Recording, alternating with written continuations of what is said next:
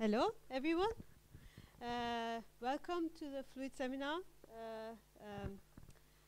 today, who is going to be given by one of our own, Tomas Fullana, who's a PhD student in his third year, who's being co-advised by myself, Vincent, and also Bruno Desprez from JLL. And he's going to talk about what he's been working on during his PhD. Take it away, Tomas. Thank you, Tarane.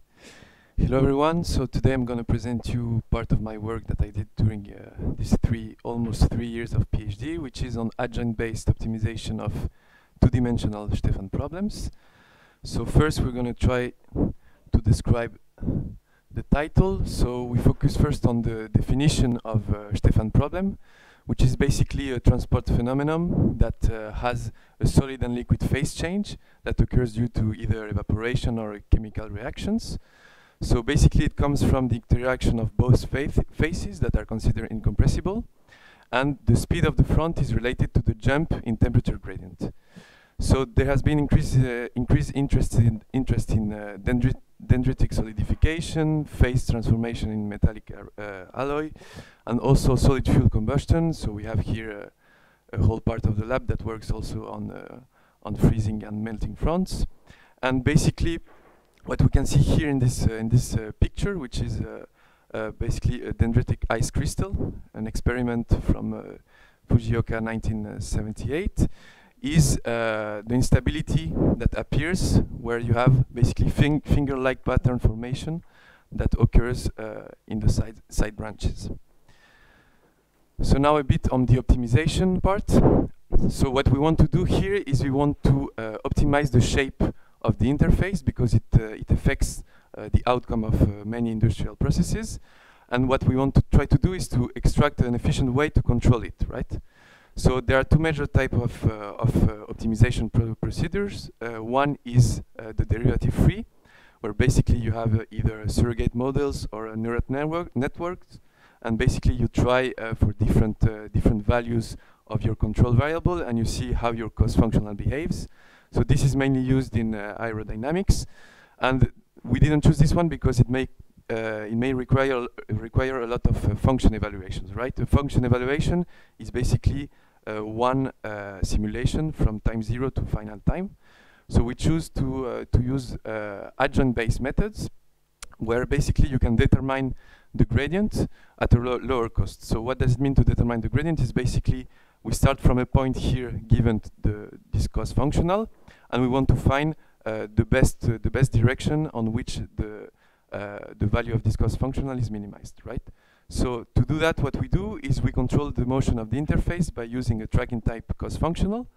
And the problem we solve is the minimization problem here, where we want to minimize this tracking type cost functional subject to the forward problem, which will be the Stefan problem. So now a bit on the code. So we developed a package that is written in Julia. Julia is a high-level dynamic scientific language. We listed here some of its characteristics. Basically, it's just-in-time compilation at runtime. You have also multiple dispatch, where basically the function method is chosen upon the type of the arguments. You also have broadcasting. You can apply a function element-wise. And what's very interesting also is that it's very easy to parallelize your code, right? So you have different level of parallelism. You have the lower level, where you have vectorization of computation, basically a single input to multiple data. Then you have the shared memory parallelism, multi-threading. You just use simple macros. And then you have the distributed parallel computing, very much like MPI. We didn't use that one yet. We just have some shared memory parallelism, but with good results regarding the scaling. So now I'm going to describe a bit how the talk will be structured. First, we're going to discuss the numerical methods that we use for solving the two-phase Stefan problem and some validation cases. Then we're going to focus on the motion planning, that is the derivation of the continuous adjoint and the determination of the optimization procedure that we will use to later solve our optimization cases, where basically we will want to have a certain shape of the interface given the control variable, which will typically be the heat flux at the domain boundary. So now we start with the numerical section. So the first thing to think about is how do we want to track the interface. So there are basically two different methods of doing so. There is the Lagrangian one, or front tracking. This method has already been used to model Stefan problems in Tryggvason's paper some 20 years ago. But we didn't choose this one because of its more complicated. It's more complicated to derive the adjoint with this type of formulation. So then we have the Eulerian methods. We have the volume of fluid method, where you linearly reconstruct the interface. This has already been tried in adjoint-based optimization in a paper by Alexander Fickel, with mixed results due to some problem with discontinuities. And then we have also the level set method. So the level set method, the classical one of Osher and Setian, where basically the interface is implicitly defined as a continuous function. Here you can see an example of a level set function in 3 dimensions. Basically phi here is a signed distance function, and my interface is the intersection between the plane and this 3D function, right? So it's the 0 level set of the phi function. This is the way we define our interface. So this has widely been used for Stefan problems in a classical paper of Shen and Osher, and more recently a paper from Alexandre Limard, Stéphane Popinet, and Christophe Josserand, where they also use the level set method coupled with embedded boundaries method. And also, this method has been used in the optimization framework, meaning that it has already been tried with adjoint-based optimization for the Stefan problem in Bernauer and Herzog some 10 years ago, but with very simple cases, right? So they had motion planning, which was a simple planar motion. They had an expanding sphere. So now what we want to try here is we want to try to do something a bit more complicated, and in particular try to add some surface tension effects to our setup.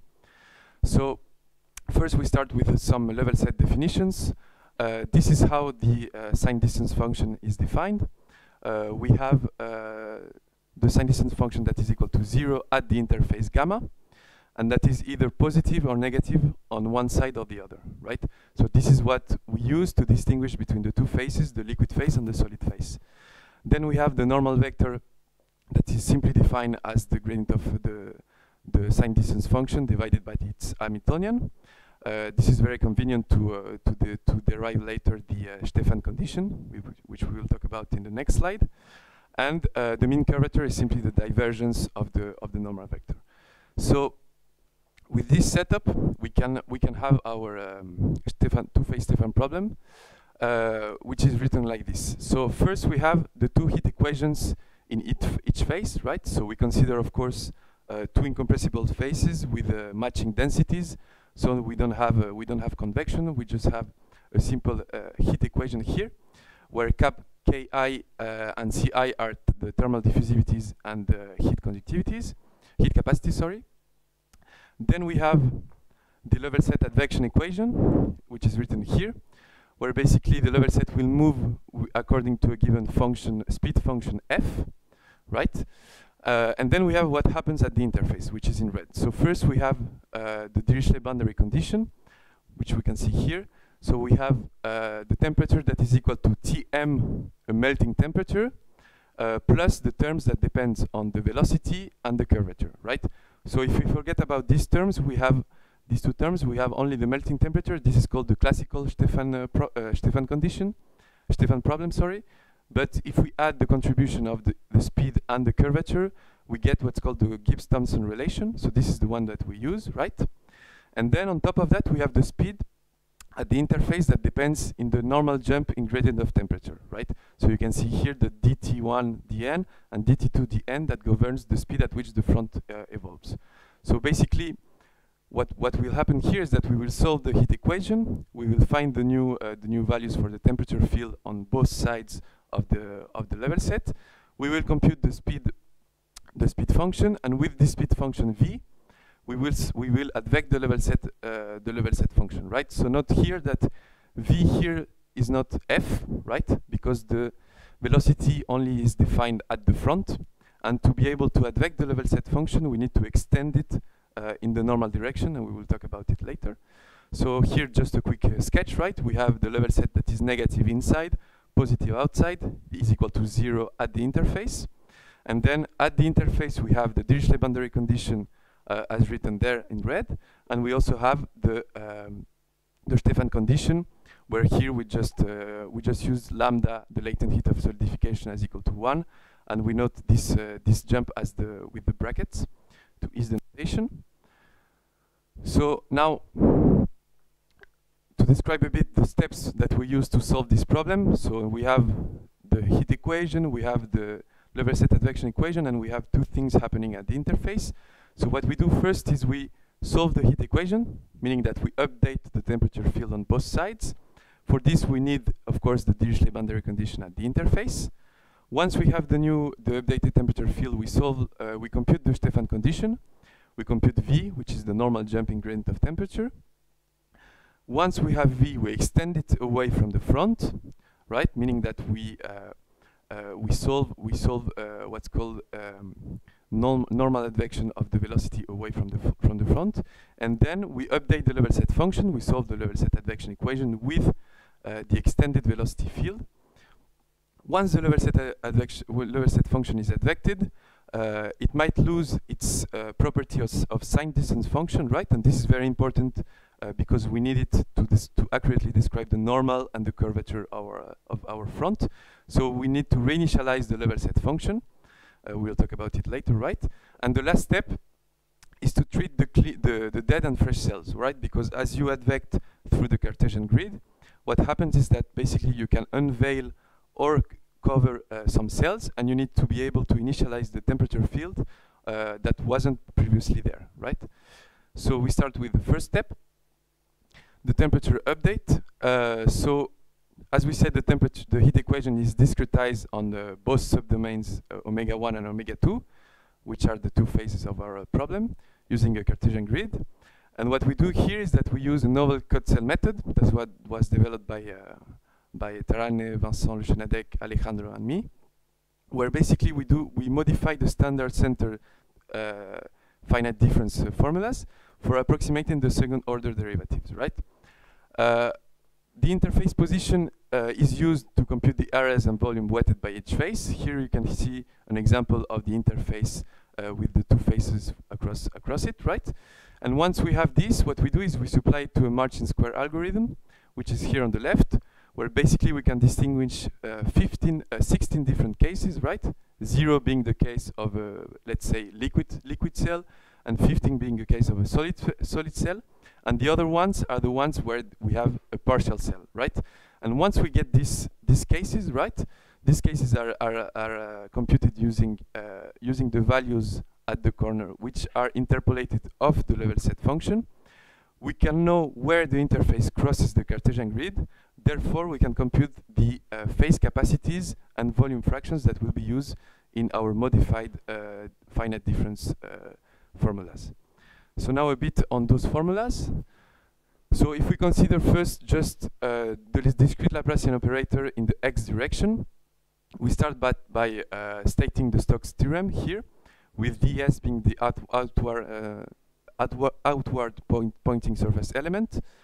So we have here, for example, the x component of the gradient in temperature, which is equal to the integral over the surface of the temperature times ex, which is the normal vector in the x direction, with the dot product of the outward pointing surface element.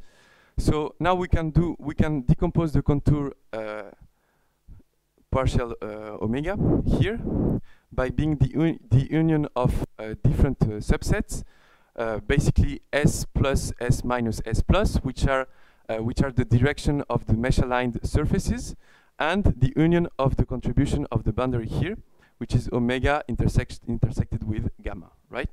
So if we consider, for example, the gradient component half a grid away from the cell center, we have this first formula here. We apply the Stokes theorem, and we have a contribution on the fluid, which is the contribution on the full cells, and then we have the contribution on the boundary, right? This is the contribution of the boundary portion of the mixed cell. So once we have that, we can decompose the right-hand side that we just showed into basically a homogeneous and inhomogeneous contribution. So the homogeneous contribution is just the classical finite difference formula, right? Where A plus 3/2, A1 plus 1/2 are defined here. So you have A plus 1/2, that is this one, and A plus 3/2, that is this one, right? If we consider only that we are in the blue phase, so this is the x component of the gradient in the blue phase. And then you also have the contribution of the inhomogeneous gradient, which depends on A minus 1/2, right? And A plus 1/2 and A plus 3/2, right? And this is times the Dirichlet boundary condition that is imposed at the interface here in red. So once we have this gradient, we can apply the divergence operator and just recast it into the Laplacian, the temperature Laplacian, and we obtain this formula here, where basically you have the gradient that is located at plus 1/2 grid away from the cell of interest, minus 1/2, the same one and the other one on the other direction, right? So we have j plus 1/2, j minus 1/2, and that are divided by the staggered volumes vi j plus 1/2 or I minus 1/2, etc. These staggered volumes are located here with the dotted lines, and these volumes are computed by averaging the volumes of the full cells, right? So this is the way we compute the staggered volumes. So now that we described a bit the discrete version of our Laplacian operator, we can test it on a simple case.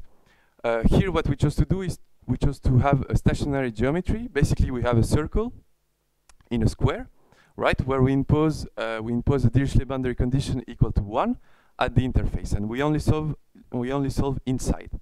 So we can have a convergence plot where we choose, for example, n equals 256, the reference solution, and we can see that it converges with quasi order 2. So here at the top you can see what the temperature field look like for different values of n, right? In red it's the interface, and the color map it's the temperature. So this is all good for stationary geometry. So now, as we said, once we have the temperature field, what we want to do is we want to compute the Stefan condition. So the Stefan condition depends on the jump in gradient of temperature. We use the Johansen-Colella method to compute it. This method is also used in Limar's paper. Basically, we pick a point here that is the centroid of the interface in the mixed cell, and we shoot a line collinear to the normal, and the intersection with the vertical dotted lines here is interpolated with the 3 neighboring points. Okay, so we have these 3 points are known, and this blue one is interpolated with a quadratic interpolation with the 3 neighboring ones. The same one for the purple one. And once we have those values, we can compute the gradient on this side, right, on the liquid side. We do the same for the solid side, and the difference gives us the jump in normal gradient, right? So we tested it also for a circle, where basically we initialize it with a given temperature field, and we computed the Stefan, the velocity at the front, meaning that we computed the jump in normal gradient of temperature, and we have this result of convergence, right? We are close to order 2. So this is this difference between this and the order 2 might come from the fact that this is very sensitive of the position of this interface, right? Where do you cut the Cartesian grid? And what we do is we assume that this is a piecewise linear within the mixed cell. So it might be due to that, but still it looks okay.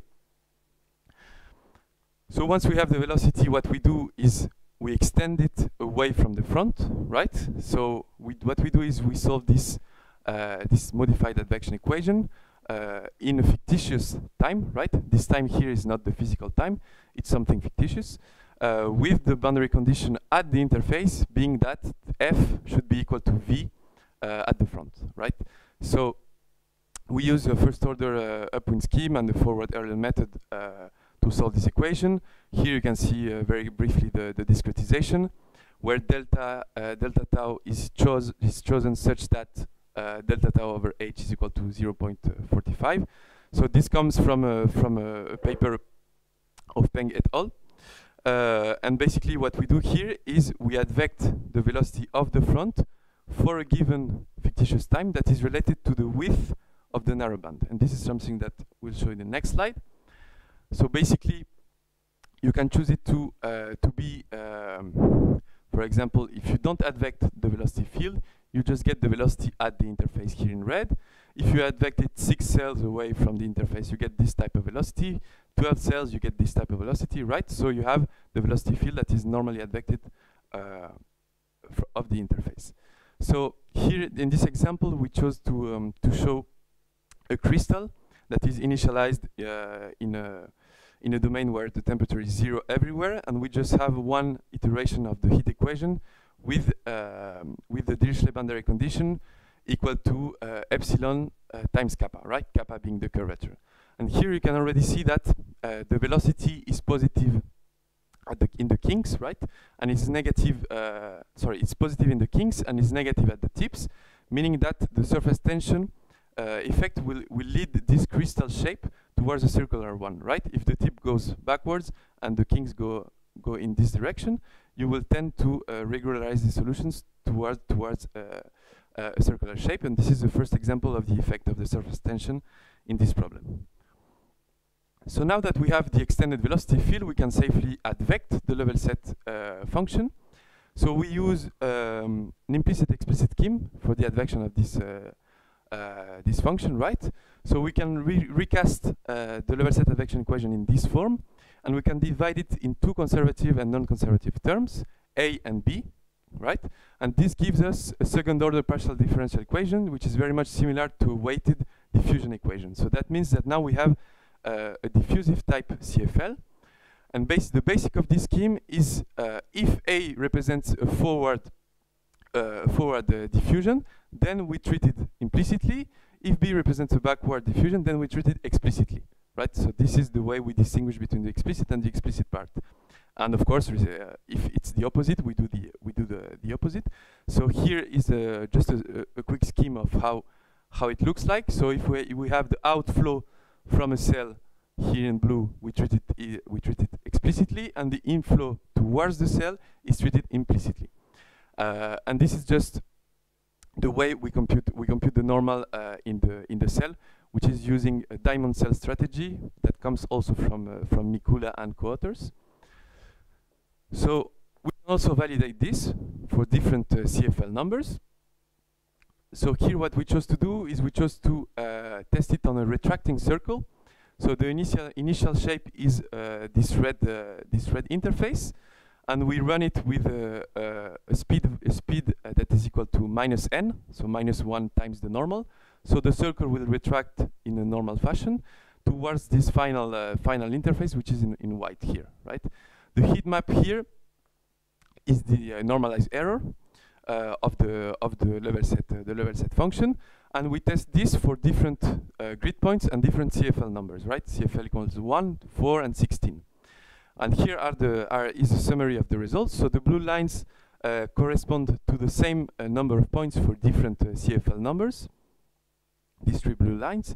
And what we can see is that regardless of the CFL that we choose, we have an order 2 convergence of this scheme. So this is very nice because it allows us to relax the classical CFL condition that you might have in explicit schemes. And basically, it's because of this that we can do our method that way, right? We can first safely solve the heat equation. We can then have the whatever velocity field we want, because we will always have this implicit-explicit scheme that will work no matter the CFL number. So, second to last step. Once we advect the velocity field, we need to reinitialize it, as we said, because we need to retain the sign distance property. The way to do that is to reinitialize phi by solving the aconal equation, which is written here. Basically, what we want to do here is we want to have this Hamiltonian of the level set function that being equal to 1, right? If this is equal to 1, then this cancels, and we get a steady state. So what we do here is that we solve again this equation in a fictitious time, using a second order finite difference with a forward Euler time discretization. So there are many ways of also of having different time integrators. In this paper here of Min of 2010, there have been some tests that maybe the Gauss-Seidel method was better, or RK2 should be better also. But here we chose the simplest one, and then we can test it on the classical one, which is the same test as they had, where basically you initialize a level set function with a perturbation. So the red line, the red interface here is the zero level set, and here you can see the perturbation that you impose at the beginning.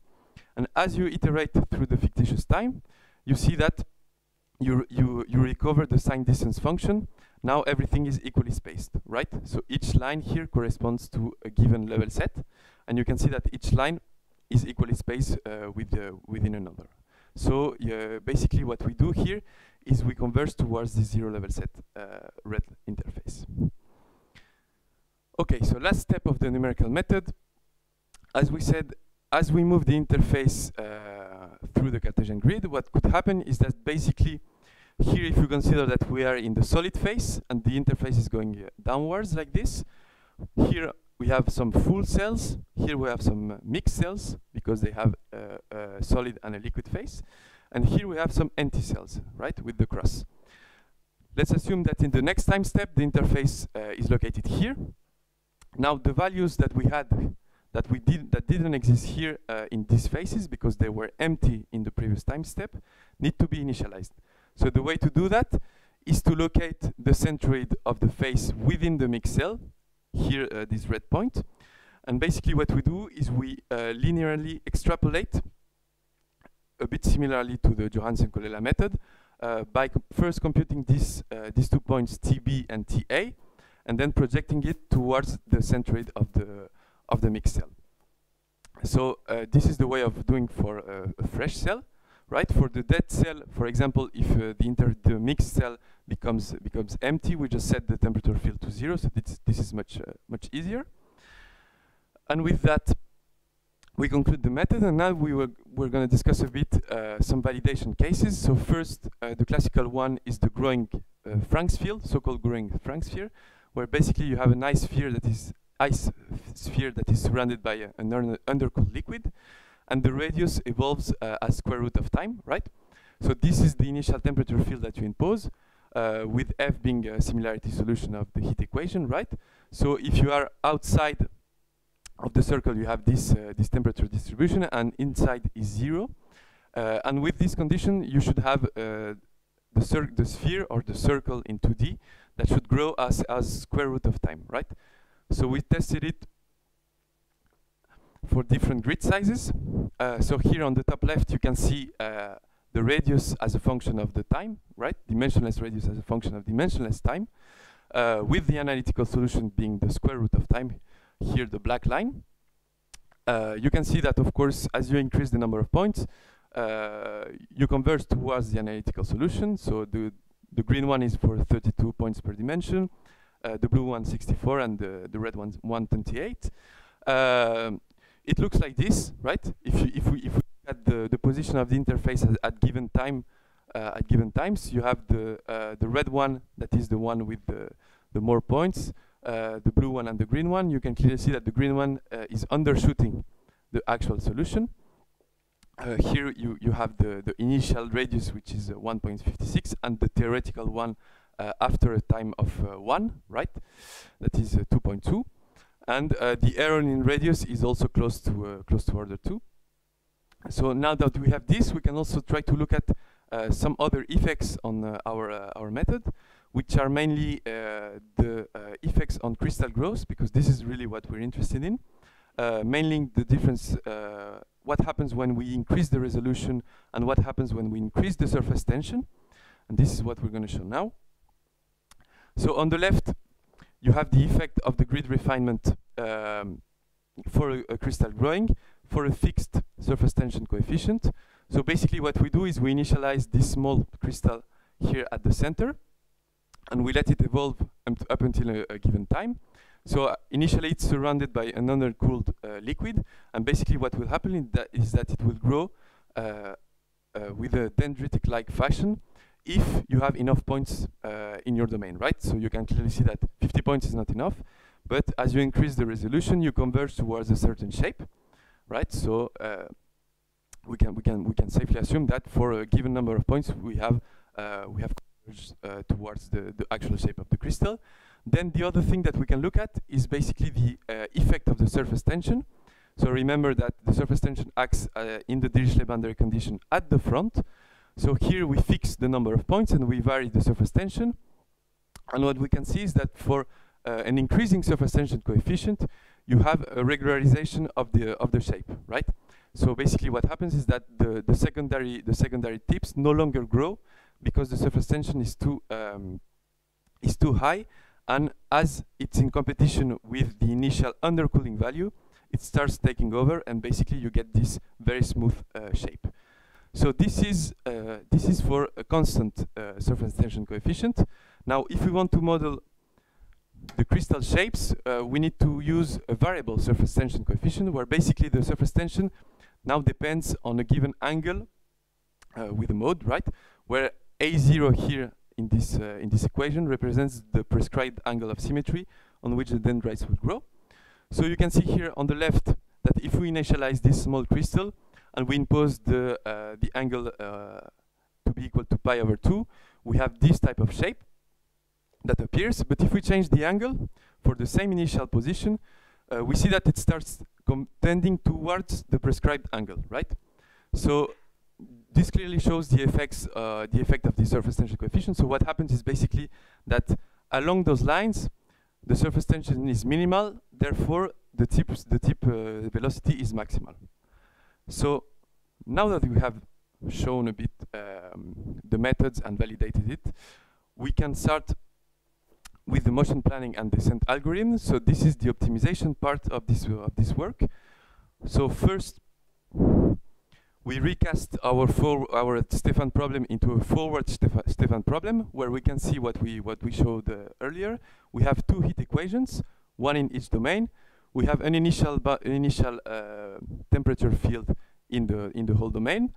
We have the control variable that is a Neumann boundary condition on the domain boundary. So this will be the control variable that we want to modify such that we converge towards the const functional being minimal. We have the classical Gibbs-Thompson relation at the interface, and we have the level set advection equation, where here we just wrote that the speed function is directly the jumping gradient of temperature, and of course the initial value of the level set. So this is the forward problem, and now what we want to do is we want to derive the continuous adjoint problem of this specific one. So in order to do that, what we need to do first is to state a cost functional, right? So this cost functional J, which is of tracking type. So this has a few terms. The first term tracks the temperature field, right? With TTF being the desired temperature field. This one tracks the position of the level set, the position of the interface, with phi TF being the desired position that we want to aim for. This extra term here corresponds to the length of the interface. This is useful, for example, if you want to kill some instabilities, where of course the length of the interface will grow as the instabilities appear. And this last term is just the control cost, right? So now the motion planning problem is the following. We want to minimize this function subject to the forward problem that we just showed. So in order to do that, we introduce the adjoint fields. We introduce theta, the adjoint temperature, and psi, the adjoint level set functions. And we recast it into a Lagrange functional that is written here, with J being the cost functional that we use. And here is the forward Stefan problem times the adjoint fields, right? So what we want to do now is we want to shift the derivatives of the forward fields towards the adjoint fields, right? And this is done by setting this Lagrange functional equal to 0, the derivative with respect to t and the derivative with respect to phi.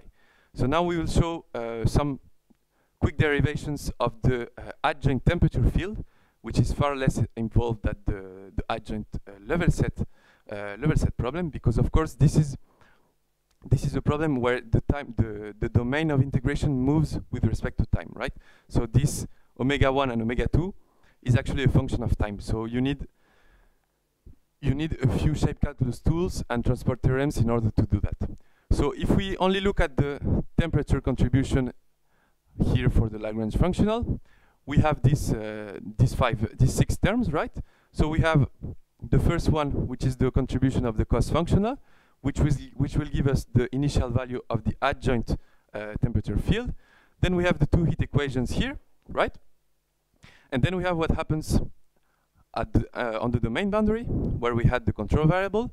And then here is what happens at the interface, right? So we have this theta I, which is just a Lagrange multiplier, and we have the actual adjoint Stefan condition that starts to appear here, right?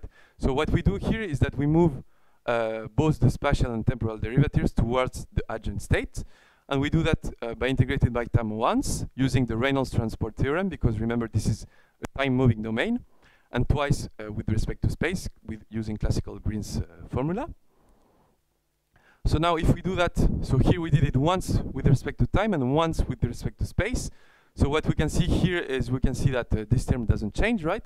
We have the contributions at final time and initial time here for the first Laplace for the first heat equation. We have changed the dt right into d theta dt. So we moved the derivative with respect to time towards the adjoint state, right? You can see this theta here, and this comes with an extra term, which has the velocity at the front, and this is from the Reynolds transport theorem, because once again we have a time-moving domain. Then we have the other term, which is the Laplace operator. We can see here that we did it once with respect to time, because we changed the nabla square into two nablas here. So we have nabla delta t and nabla theta, right? So we need to do it once more to have the Laplace operator over the adjoint temperature field. This theta 2 here is the same, but on the other face, right? And these are the contribution of the interface, which we didn't touch yet, and the contribution at the domain boundary, right?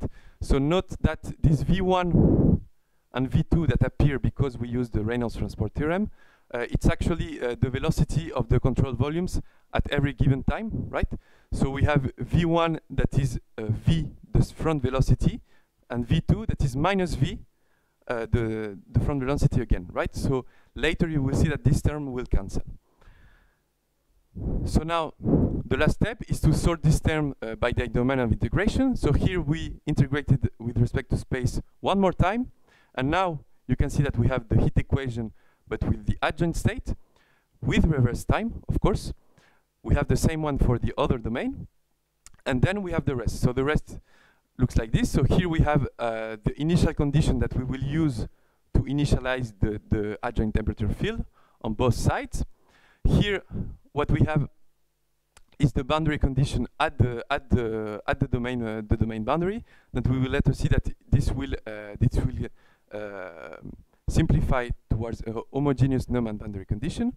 And here is what happens at the interface, right? So you can see that we have the theta 1v, the theta 2v that we discussed previously. So these terms will cancel because, of course, theta is continuous across the interface. So v is equal to v, theta 1 is equal to theta 2 at the interface. So these terms will cancel. Now we have this normal jump in adjoint temperature field, which will be the adjoint Stefan condition, with theta I being a Lagrange multiplier. And now we have this extra term also, which is actually the most interesting one, where we see that we have psi, the adjoint level set function, that enters into the Dirichlet boundary condition that we apply for the adjoint temperature. So that means that now my adjoint level set function will be used to impose a Dirichlet boundary condition at my interface. So if we stop here for the derivations and we just recast the adjoint problem, we see the following. So we see the two heat equations with reverse time, right? We see the initial value here, the third line for the adjoint temperature field. We see that now my control variable that was actually my Neumann boundary condition is mapped towards a homogeneous Neumann boundary condition.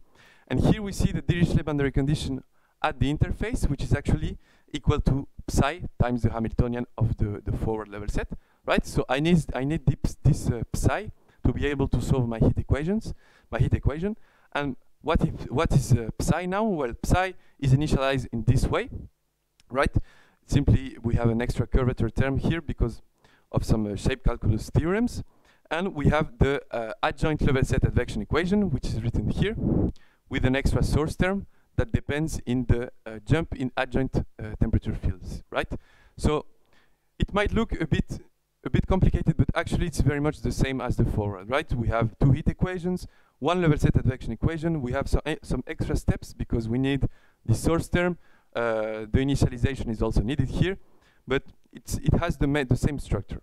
And then, lastly, it's the optimality condition that will be used to update the U control variable as we iterate through our optimization procedure. So now, last thing on this section, the optimization algorithm. What we do is we first we solve the forward problem, right, for t and phi. Once we have this, we can initialize the adjoint problem with the final time. So we solve it for theta and psi. Once we solve it, we can we can compute the gradient, which is actually equal to the optimality condition that we just talked about.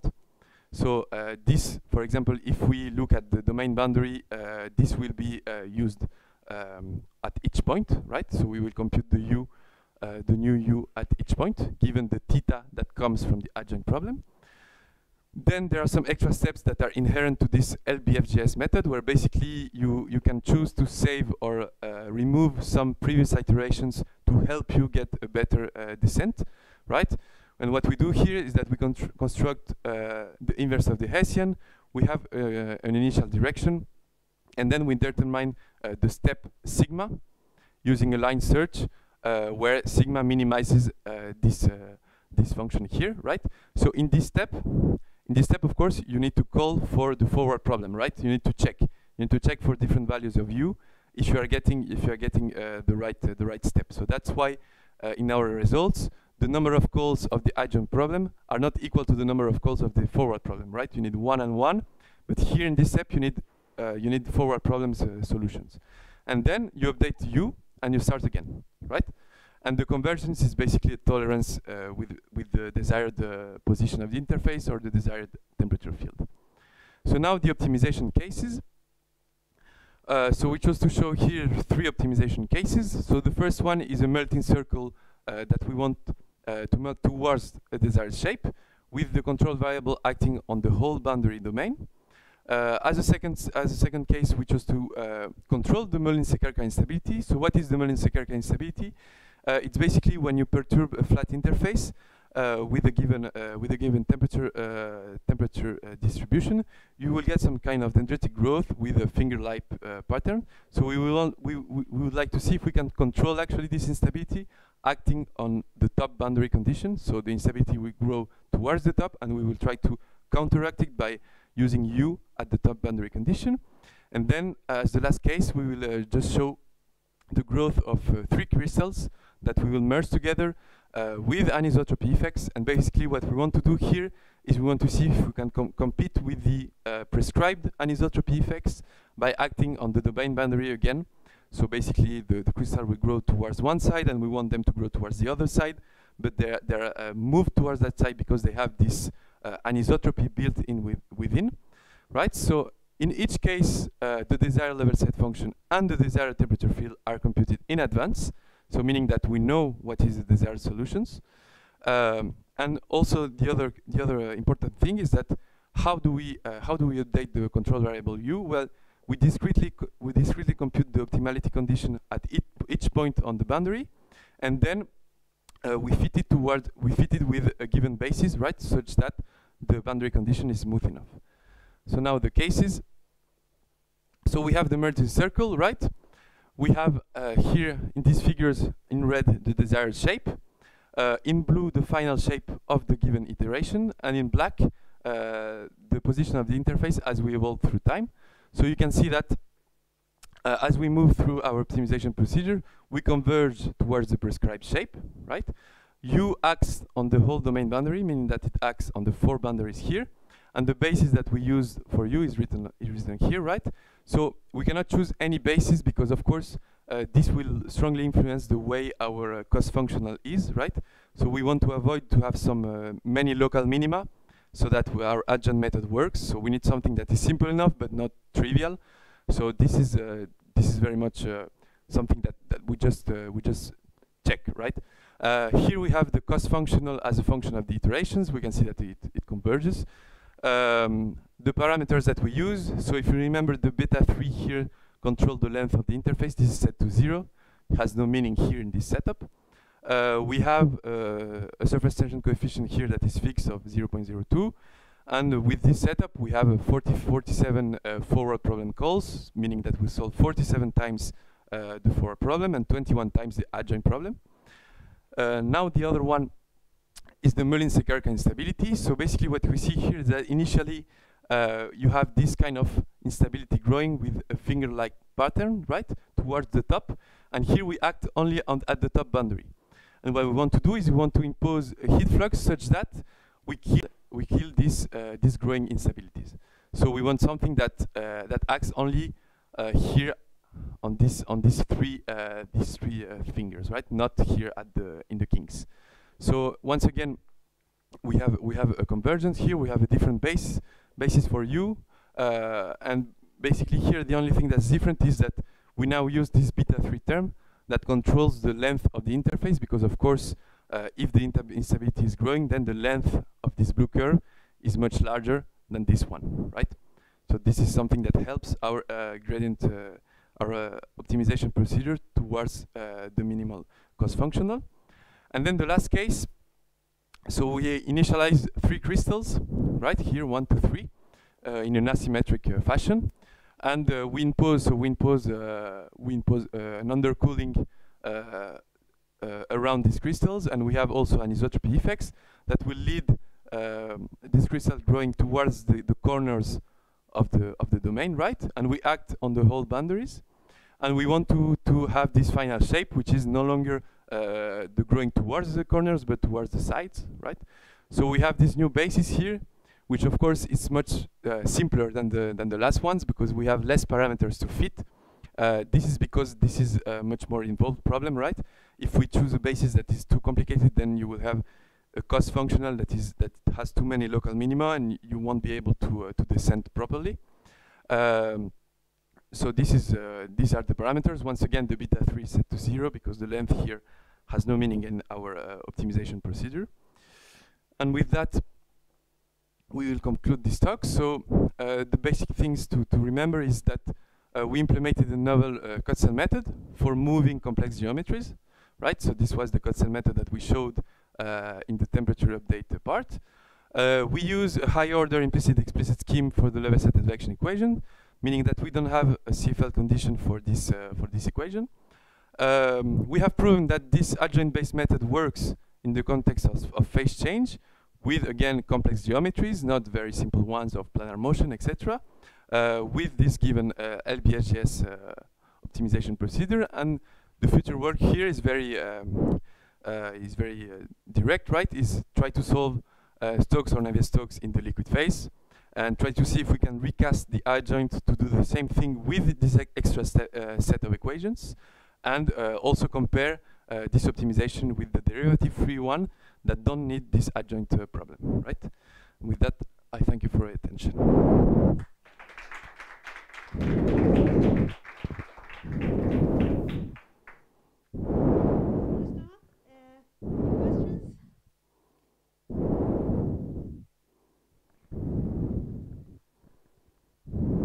Thank you very much. That's very nice and very impressive. I'm not sure I followed how you optimized your optimization problems. It was not entirely clear to me. The iterations you are making are basically iteration of the full time dependent problem, right? You tune the boundary conditions, then you advance forward, and then you compute your cost function. Yes. And check, and then you repeat that, right? Yeah. Okay. Yeah. So maybe what I this sense, you are not actually optimizing the entire trajectory. You are just optimizing the last state, right? Yeah, I'm optimizing the final shape. So you can have a more complicated cost functional. For example, this one here. You could have terms that are, for example, you can integrate over the whole time span, right? Okay. If you would integrate it over the whole time span, then you would track the trajectory through time. But so that's not what you are using. You are not using this functional in the last problems, right? Yeah, I'm using this one, yes. This one? Yes, I'm not but tracking. This one is time dependent, right? Oh no, because TF is the final. Yes, one. it's Okay. the final, Yeah, yes. yeah. Okay, yeah, okay, that's fine.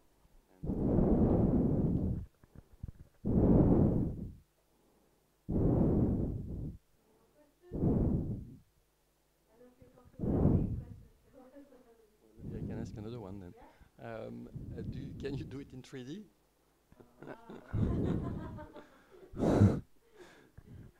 So the 3D extension is very straightforward.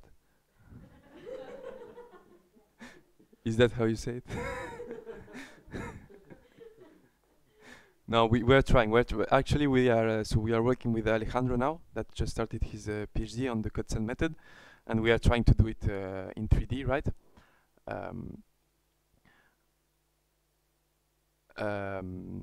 But yes, I mean, this is clearly the next step. We would like to try to solve Stokes or Navier-Stokes in the fluid phase before, and but of course now the problem is that this code, so it's an in-house code.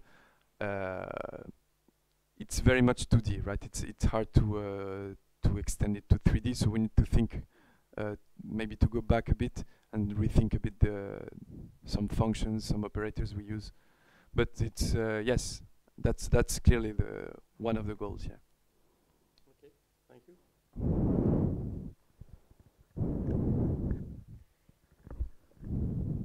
I would just add something to that, is that I think the bottleneck is just the linear algebra, I think, to solve for when we add the fluid solver.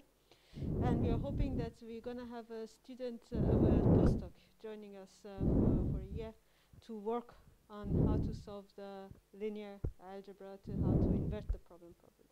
Yeah, so hopefully that would take us a little bit far.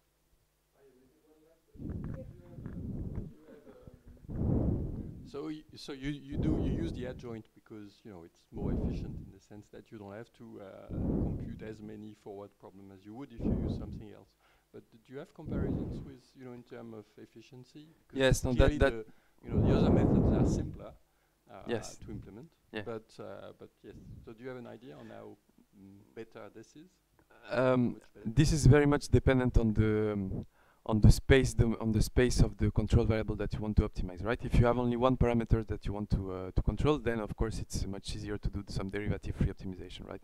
For example, if my u was a constant along the domain boundary, then I just use a derivative-free and I feed it to him and it finds it in a few iterations.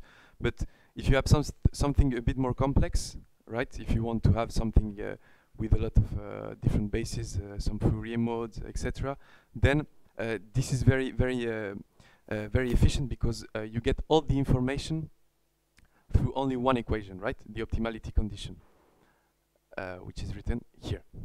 Sorry. Yeah, from this optimality condition, right?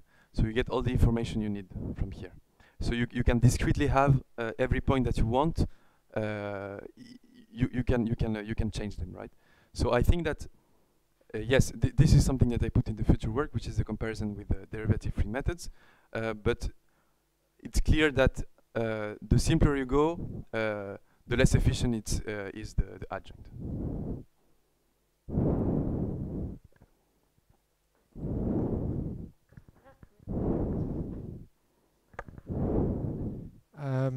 How do you choose your function u?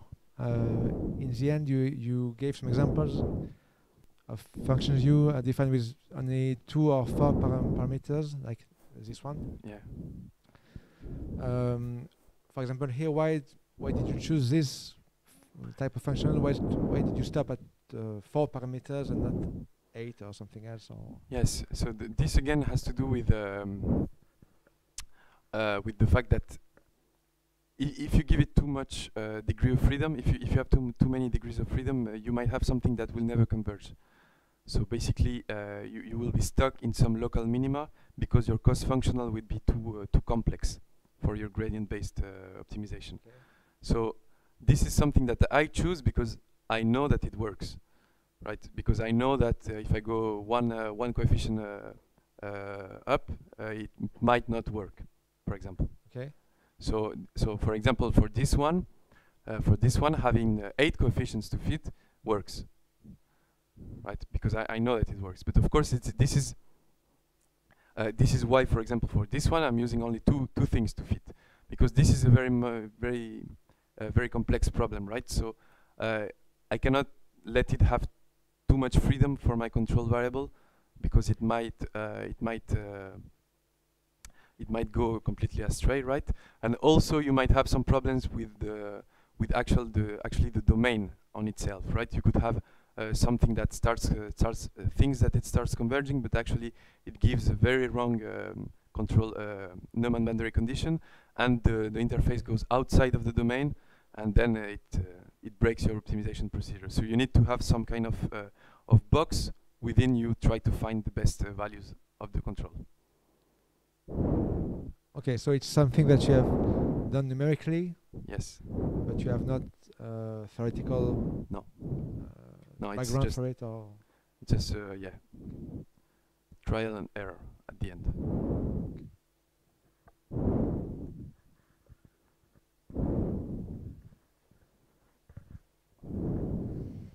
Any more questions? Well, I think we can thank Thomas. Thank you, Thomas.